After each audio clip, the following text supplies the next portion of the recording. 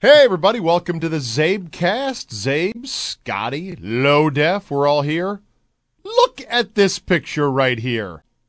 That came out of my ear. Oh, God. Ew.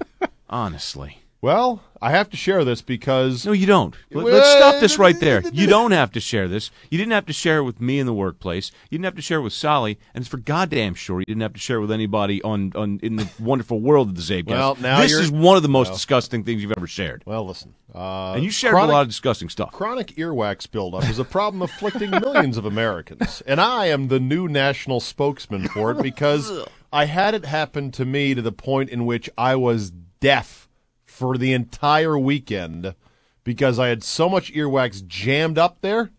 I'd have a doctor remove it, Sally. That's disgusting. It's the untalked about problem, like AIDS was in the early 80s. No, this is not like AIDS. Nobody's dying from earwax. But I got to Not ask yet.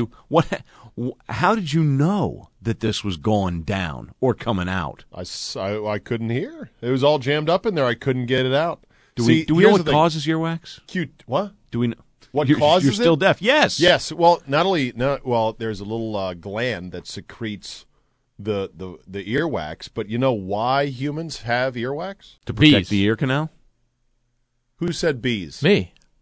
Good answer. Really? Number one answer on the board. Wait, Wow. What? No, not bees per se. Oh, okay. Oh. Not but no. Keeps them away. Earwax discourages bugs and other So objects, it's other dirt, dust, So and I was debris correct, from to getting protect deep the ear into canal. your ear canal. Yes. Yeah, it is protected. What about but, Chekhov in Star Trek when the roach crawled that was right a into worm. his brain?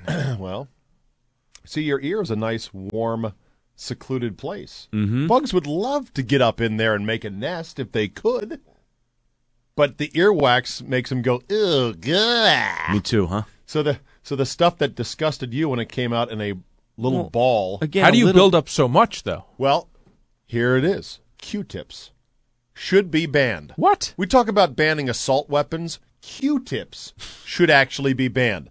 Well, they always say, never use Q-tips anywhere but the outside of your ear. That's ridiculous. You Well- got to jam it way in there to get the good stuff out.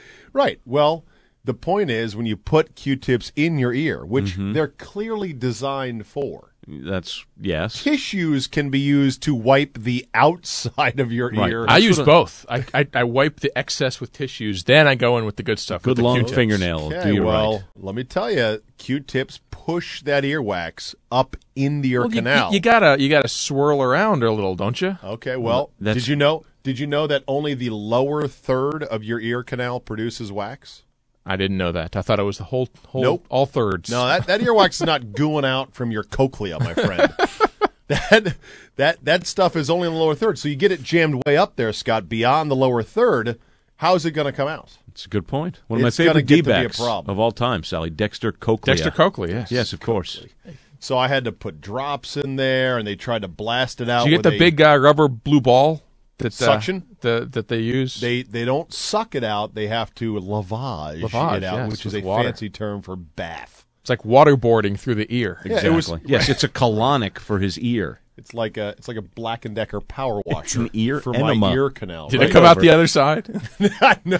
They should invent ear floss. He So you shot just water floss through his your nose.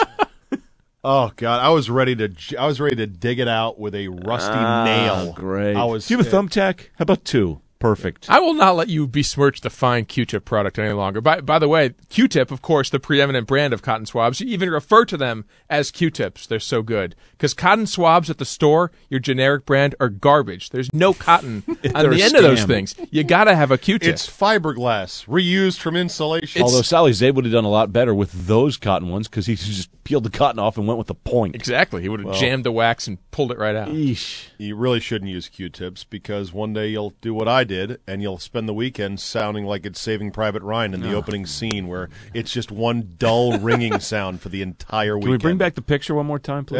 There it is. Gah. Thanks for listening, everyone. We'll see you next time.